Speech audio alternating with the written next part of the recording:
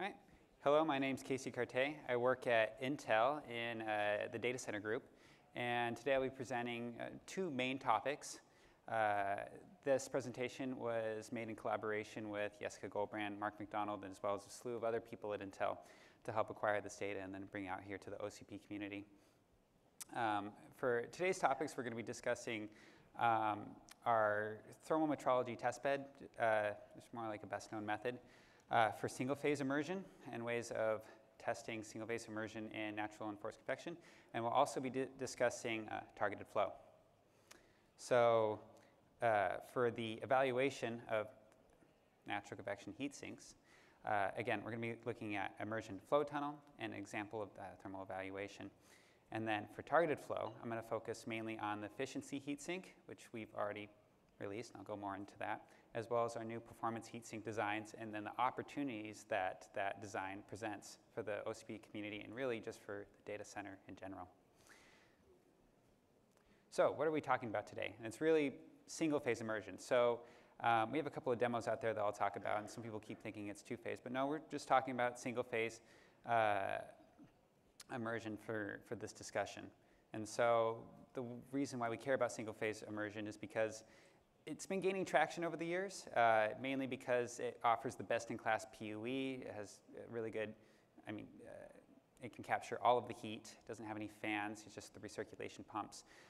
With AI workloads and everything, we're driving more and more power density, and it's become very, very difficult to cool that with air. So immersion is looking more and more attractive compared to previous years. With all of this, there's been a need to determine a way of characterizing the thermal performance of IT equipment in an immersion tank, like an immersion environment for single phase. The strategies that I'm presenting here are still in development. This is new stuff, really, but we're presenting what we have so far in the OCP community to hope to get more help, feedback, and wider adoption. So to start with, I want to talk about the issues with testing the existing immersion tanks. So the ones that, when you think of single-phase immersion, these are the ones that are out currently. So they have a few problems when we look to design IT equipment. So the problem is tank designs are generally unique. They have flow inlets at the bottom of the tanks in various locations. And with this, it presents different boundary conditions to the inlets of the systems, and it affects the natural convection flows, and it causes recirculation and everything. Now, the problem is that this causes is you can have an IT equipment that functions fine in tank A, and in tank B, it might thermal throttle. And that's because the boundary condition at the inlet might be different. Makes it really difficult to evaluate whether a heat sink is sufficient, or even the whole server, whether we have sufficiently designed this. So the solution that we determined was to develop a common metrology testbed for immersion system characterization. This would allow us to have clearly defined boundary conditions, well-defined flow conditions, so we know that, well, it's oil, so we're usually laminar, but we know exactly where the flow is going, and we can validate this against real systems to understand the system behavior. We could also understand the impacts under natural convection, kind of a mixed convection, as well as the forced convection regimes in the tank, and this kind of helps cover the full spectrum of flow conditions that you might experience in a tank environment.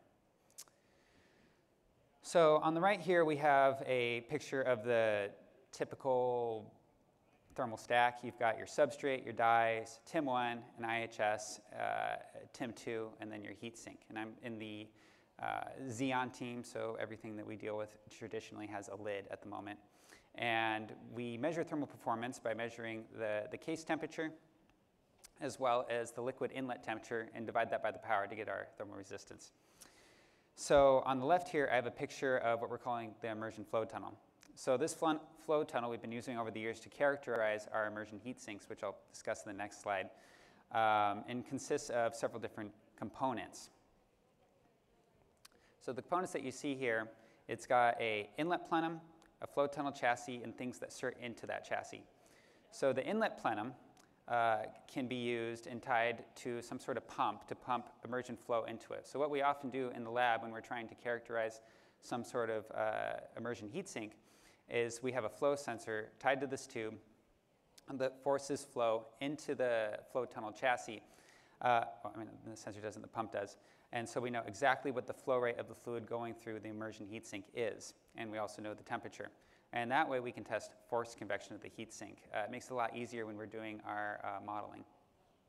So into this flow tunnel chassis is a stack of various components. We have the approach tunnel. You'll notice in the red section, it blocks the fluid bypass around the heatsink. It's only going into the heatsink center. And it's relatively long. We want to make sure that the flow is fully developed before it gets to the heatsink that we're trying to test. The heatsink is on one of our engineering test boards traditionally, and we have a sample cover. Hello? Oh, sorry. That goes over the top, and that prevents any bypass, and we keep the distances about similar to what you would expect in a server. So we can better characterize the heatsink in forced convection, and in natural convection, we can remove the plenum and just leave it open to the tank environment, and we can be sure that we're in near natural, pretty much natural convection conditions and characterize the heatsink there. On the picture on the right is our 1U immersion optimized heatsink for our Eagle Stream platform. And so here's an example of that heatsink that I just showed of the thermal performance. You can see it's natural convection, so as the power increases, our thermal resistance decreases. And this is what we're used to seeing. In forced convection, we see that we're not as sensitive to power, especially as you get over 1 liter per minute. We see that your thermal resistance is about the same, but it gets much lower. Like as soon as you start forcing fluid through the system, we get much better cooling performance. So that got us thinking, what if we start forcing flow through the heatsink? So we just talked about characterizing a natural convection, which is very important for heat sinks as well as other components in a system, but what about forced convection, or in this case, targeted flow? So here we have a lot of things. On the upper right-hand corner, we have your traditional immersion tank with a twist. So in a traditional single-phase immersion tank, fluid is pumped into the bottom, and then it rises to the top, and then it falls over a weir or something, and then goes through a heat exchanger, then back to the pump, and it continues that cycle. The important thing to note that it's not really undergoing any sort of forced convection. I like to think of it as sort of stirring the tank. It's keeping it's a way of getting the heat out of the system and keeping the temperature of the fluid relatively uniform throughout the depth of the tank. With targeted flow, we worked with several tank vendors to design tanks to have a topside manifold. So this topside manifold allows IT equipment to be plugged into it. Think of it as sort of what you get with direct-to-chip, except you can you don't have to use dripless connectors. It can drip into the tank. And you can connect your heat sinks directly to it.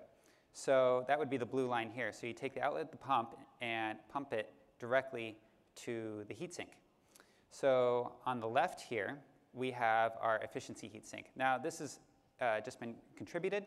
Offers a thermal resistance between the case and the liquid inlet temperature of about 0.055 degrees C per watt. Now, this heat sink is about 50% better. This heat sink is quite a bit better than in natural convection, and this is using the same thermal test vehicle. So in natural convection, it's about twice as good, I would say, and it offers almost no flow impedance in this design that we contributed. So any of the impedances come from, honestly, losses for delivering the fluid to the heatsink. So this is very similar. All of these targeted flow concepts are similar to the gravity flow that one of our Shanghai team is working on. So the one in the center is our performance heatsink. So this heatsink is where things get really interesting. So we have a size CL of about 0.027 degrees C per watt, depending on your flow rate. This is not the same TTV, so it's not directly comparable, but we can say that it's about 3 to 4 times performance improvement to the standard natural convection heatsink. So it gets really, really good. This heatsink offers relatively low impedance, but we'll go into that in the next slide, flow impedance, while offering that high performance. This heatsink is an Intel-specific design that you see here. That offers the best performance with the lowest pressure drop. It could be used on Intel Xeon products or anything that is used with an Intel Xeon product. So here's some specifics about the design. So if we look at our case temperature and our thermal resistance, below 1 liter per minute, things get worse dramatically. But at 1 liter per minute, we start seeing huge gains or huge reductions in our thermal resistance. So we worked with tank vendors to target around 2 liters per minute. Once you get beyond that, as you see, you get diminishing returns. And at 2 liters per minute, we're getting a thermal resistance of 0.02 something. And our case temperature is sub 60 degrees with a 40 inlet temperature. Now, the data that you see here was done in our Jones Farm lab in POW 4. The thing to note is our pressure drop is quite low. This is our efficiency heatsink with the efficiency. With the performance heatsink, it's even better. This is the one where we have the very good thermal performance, sorry. Our pressure drop is higher, whereas the other one, the pressure drop was so low I had trouble measuring it, honestly. This one, at 2 liters per minute, we're getting close to, we're sub 7 kilopascals. But to be honest, at that pressure, you're looking at fitting losses and losses through the tubes. So the impedance of the heatsink doesn't add that much to your pump power. In fact, we think the pump power is about less than 1 watt per socket, again, not including any fittings and distribution losses, while getting excellent thermal performance. So this offers 3 times the improvement over natural convection, or a little more, depending on the flow rate that you're targeting.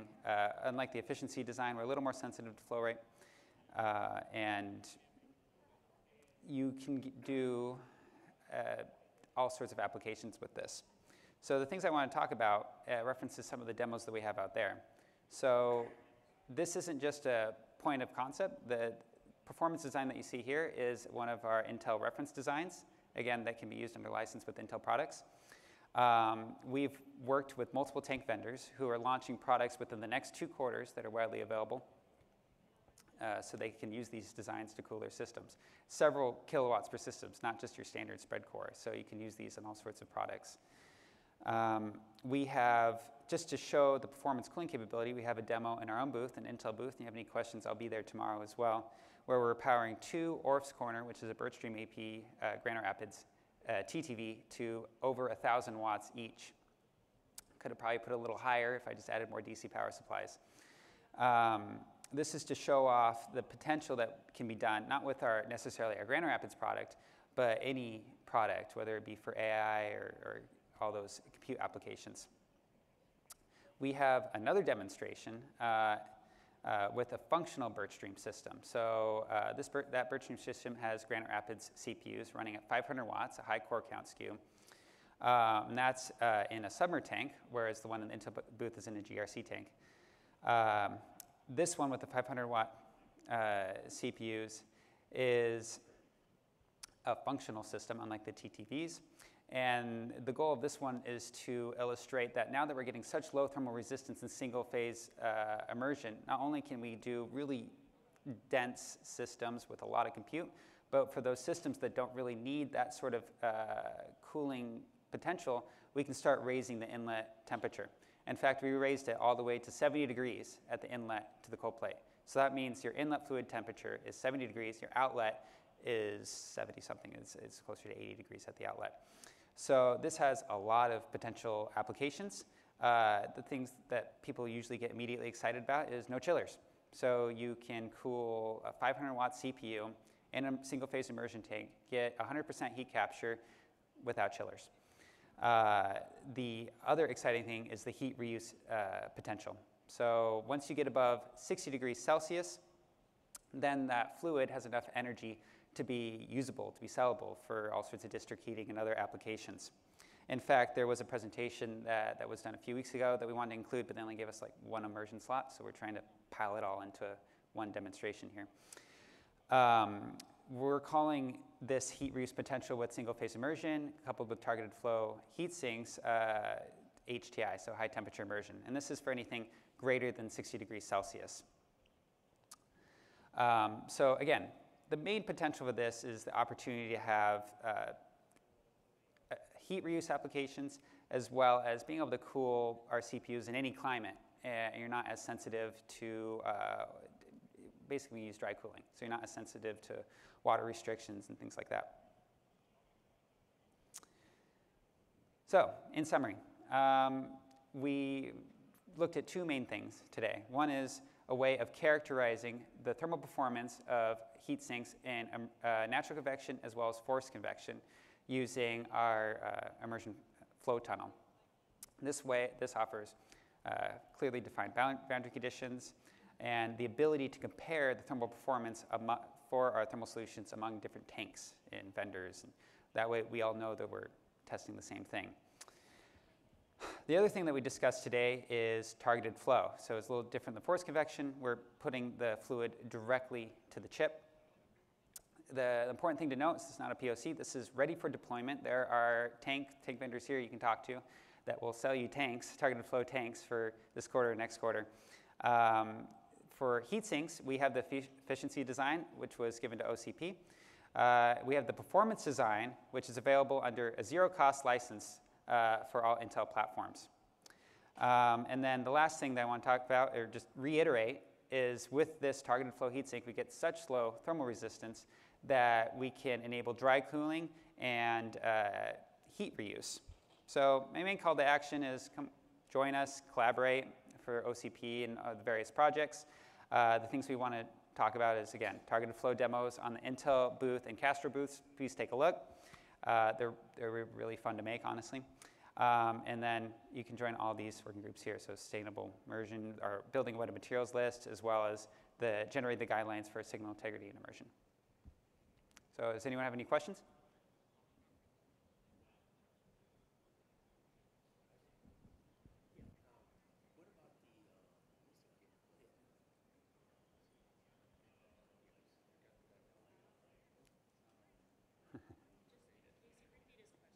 Yeah, I can hear you. I can talk loud.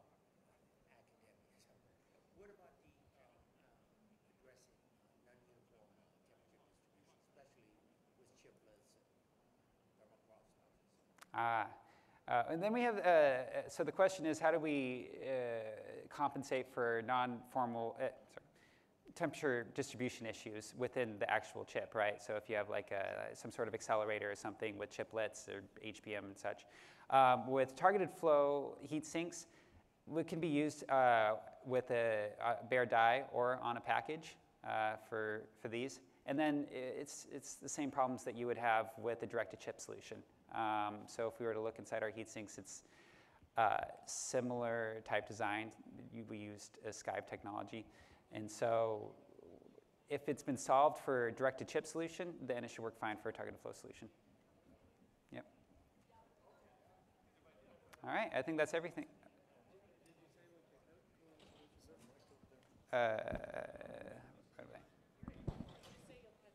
So I'll catch up with you offline. So, no.